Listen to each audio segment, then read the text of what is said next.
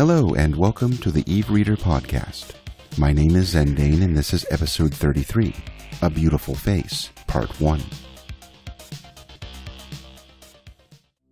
Deep underground, the prisoners begin to stir. There is no sun in this place, but they've been here so long that their internal clocks know when to wake. Bodies get off hard beds to stretch. Various pieces of patched and dirty clothing are pulled out of the pile.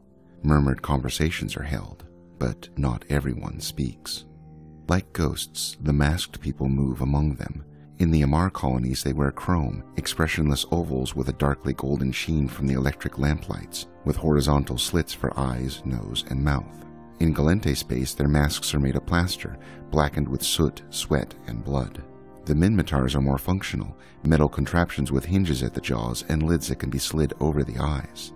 Oddly enough, it is the Kaldari that have lent theirs the most personality. Like the Amar, they have oval masks, but these are bone white and have been fashioned into the shape of a face. The face is the same on all masks, with the same high cheekbones, the same curve in the eyebrows, the same thin lips. These masks are the only ones with no holes for the mouths, and their bearers must lift them slightly from their faces to eat. A bell sounds. The prisoners head off to work. Location: Zainau Biotech Production Station, in orbit around Arohunan 3. Yes? Gilia Kajani here to see you, sir, said the secretary's voice through the intercom. Excellent. Send her in.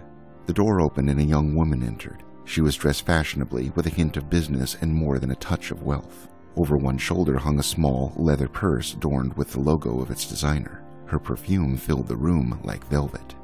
Miss Kiljani, said the man behind the desk as he rose to shake her hand. He was dressed in formal, exact clothes. His desk was made of wood, a mark of wealth out here in space. It was perfectly bare and unadorned except for an ashtray and a small bowl of wrapped candies. The rest of the office was also plain. To one side, a holoframe on one wall slowly cycled through various famous paintings, most of them depicting farming landscapes. Opposite, a window looked out on the traffic far below.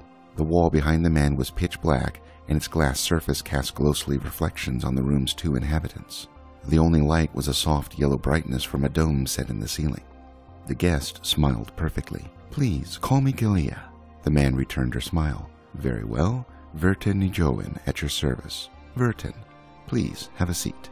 She did, crossing her legs and placing her small purse in her lap. So, Gilia, he began, picking up something from a drawer and seating himself on the edge of his desk, next to Gilia's chair. I understand you're interested in a makeover. Gilia laughed, a genuine, unfettered laughter she nevertheless tried to cover with her hand. I suppose you might say that. I did wander into the right office, right? You're not about to offer me makeup advice? Wouldn't dream of it, Verten said. He lifted the object, which turned out to be a remote control, and pressed a button. Behind him, the black screen lit up with a faint blue. Slowly, there materialized an image of Gilia's face, seen head-on. Oh my, she said, with a concerned look. I look so worn. It's always a bit of a shock. I remember the first time I chose a new face. Thought I'd have a heart attack when I saw myself on the screen. First time? So you've had a face swap several times? Gilia asked. Oh yes, most people at the company get it for free, or at least heavily discounted, and we strongly encourage them to try it. Official term is subcellular transfer, by the way, which you may as well forget since nobody uses that name except our lab people. You must have an army of geniuses working for you then to think up something like this. Definitely. Most of them in marketing, Verten said with a grin. The procedure is actually quite simple these days. The biggest hurdle is still in people's minds. They've got these ideas of us tearing the faces off people and pasting them onto others, like butcher surgeons. It's been a lot of work to combat misconceptions like those. Gilia fiddled with the strap on her purse. You've earned some of it, though, she said in a low tone. There was that story about the entertainer? Marlovian Jocasta. Yes, we'll never live that one down. Story has it his face simply melted off. The lab boys would have several things to say about that, but you're broadly right. But remember, this was in the very, very early days of the procedure. Jocasta was hoping to revitalize his career, and we were a new outfit trying to prove to the public that we deserved their money. So some corners were cut, and a few security procedures jumped over. He laced his fingers behind his head and leaned back in his chair, a neutral expression on his face. We have been completely and utterly incident-free for a long time now, Miss Kiljani. Gilia. Verton said, showing the hint of a smile. "We follow the strictest regulations you could think of. Our procedures are completely reversible, and we have thousands of satisfied customers. There is practically nothing you could ask of us that we couldn't do safely." "Is that a fact?" Galea uncrossed her legs and leaned slightly forward in her chair. "Oh, certainly," Verton replied. He waved a hand lazily at the screen behind him. "Now, if this took you off guard, you may want to close your eyes for the next one." He pressed another button on his remote control. A panel on the desk slid aside, revealing a lens beneath. The lights in the room darkened slightly, and a humming sound came from the lens. From it rose a holographic image of Galea's head and face, revolving slowly. "This is you in 3D, bumps and all." "I'm impressed," Galea said. The face was a very strong likeness, marred only by the slight greenish hue from the projector.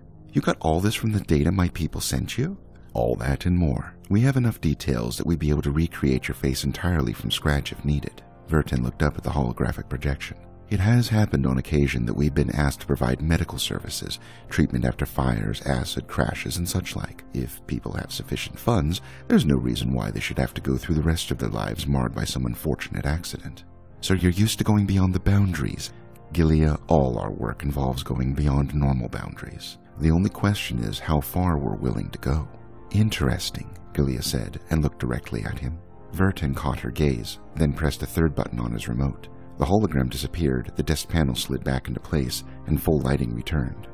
"Now then, I'll be needing to ask you some questions in return. Most importantly, have you decided on what kind of swap you want to have?" He reached into a desk drawer. "I've got a few pamphlets here if you want to brush up on the details." "Do people really come in here undecided in that?" Galea asked, stunned. "Certainly. Of course, many of them have already made up their minds, more or less, but they occasionally need a little guidance during the final steps. Support, you might say. The very decision to have one's face remolded is already beyond most people, let alone assume the face of a friend or some other living entity." He handed one of the pamphlets to a reluctant Galea. "I've already made up my mind," she said. "Please, this one I'm required by law to give you. It contains the legal details for your procedure." She accepted it and idly flipped through its pages. Verton continued. "The same law demands that I tell you about the two options you have. The first is to create an artificial entity which you can shape and configure to your heart's desire, the electric equivalent of a clay doll. We would then alter your face according to those parameters.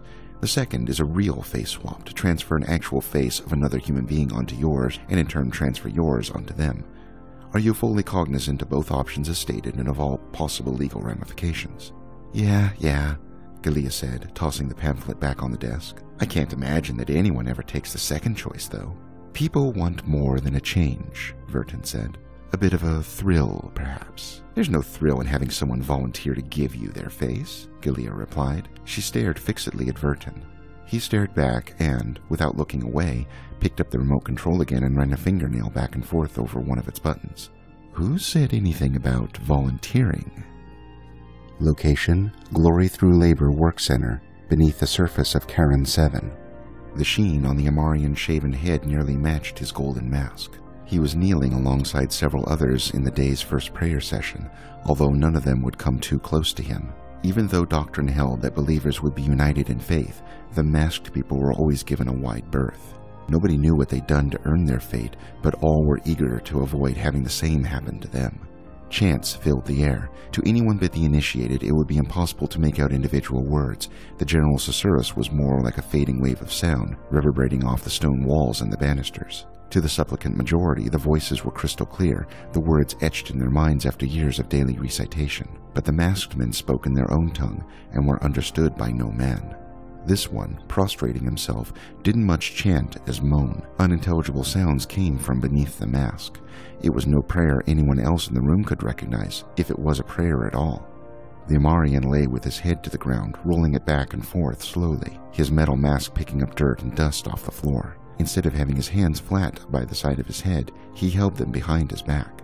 In that position, with his neck extended, he looked like a prisoner awaiting execution.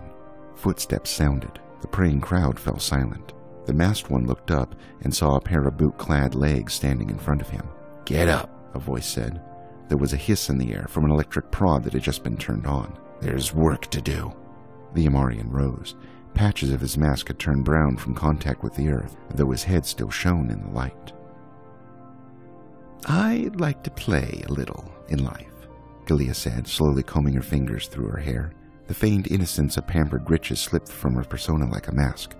Take chances, experiment. It's gotten me where I'm at today, but recently, it's no longer enough. We also like to play, Verton said. Really now? Do you mind if I turn down the lights? She grinned. Be my guest. Verton pressed a small button on his remote. The lights dimmed slightly, and several hidden mechanisms hummed into action. There was a click as the office door locked itself shut, but Verton made a show of tiptoeing over to it and pulling at the handle to check. There. The room is now secure. No eavesdropping. He turned to Galea. How about if you tell me exactly what kind of a deal you're interested in? She hesitated, then said, I heard that your company offers a third option, a face swap with unwilling subjects. He smiled. Where did you hear that from, if you don't mind my asking? She gave him a hard look. From people wealthy enough to afford that kind of service. People like me. Was I mistaken?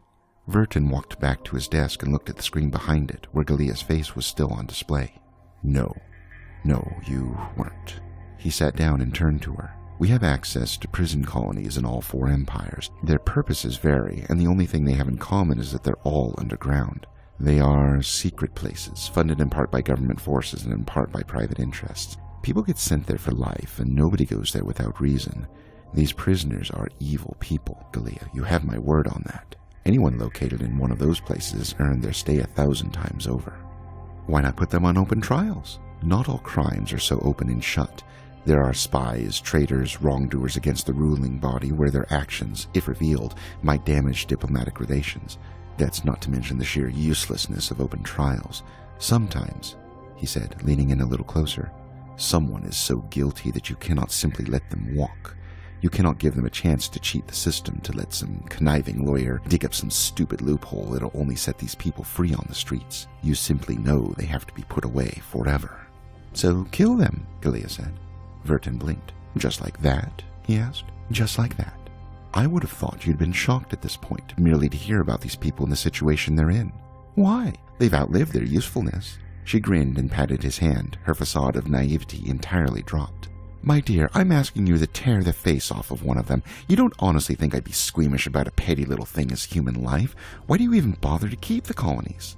The prisoners are quite many.